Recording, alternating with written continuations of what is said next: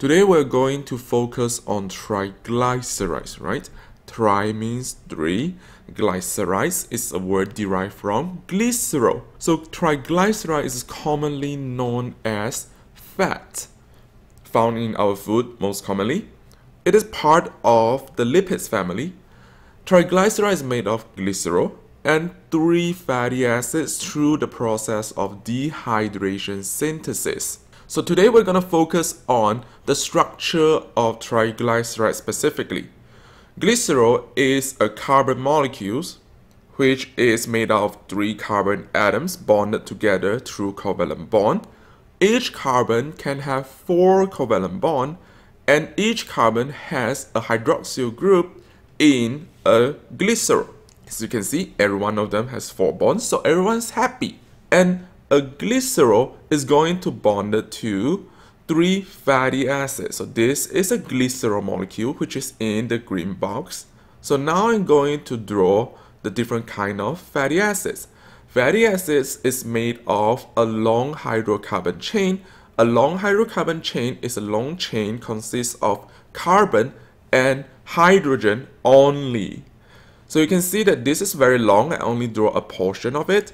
Each carbon has 4 bonds, and this hydrocarbon chain is attached to a carboxyl group, which is a hydroxyl and a oxygen double bond.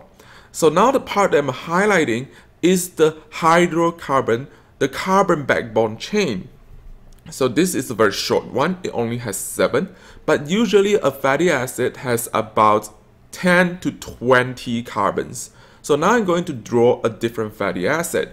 So this fatty acid, as you can see, I'm going to draw double bond between carbon and carbon.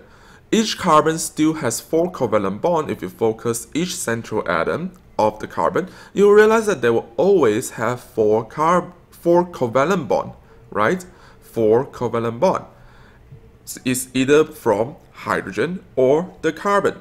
So now here I have a fatty acid that has 2 double bonds along the carbon chain. So the fatty acids that is only consists of single bonds, so there is no double bond, is what we call a saturated fatty acid. And the one with a double bond is what we call an unsaturated fatty acid. Saturated means that all the carbons are filled with hydrogen. There is no double bond. Unsaturated means that there are double bond. So here the third fatty acid that I draw is an unsaturated fatty acid.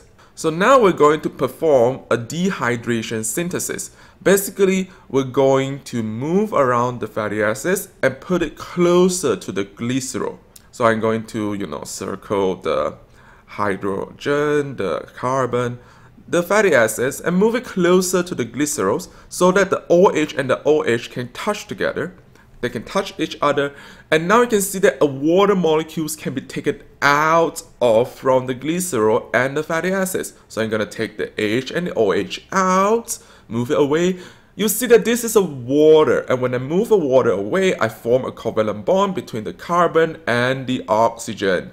So I'm going to do the same thing again for the next. This is the unsaturated fatty acid. Move the unsaturated fatty acids all the way to the glycerol and take out one H and one OH, the hydroxyl group. Move it away. This becomes a water molecule. And now I form a covalent bond between the carbon and the oxygen. Do the same thing again. Take it out. Move it closer. Now I have hydroxyl and hydrogen, which is a water molecule, and I form a covalent bond between the carbon and the oxygen.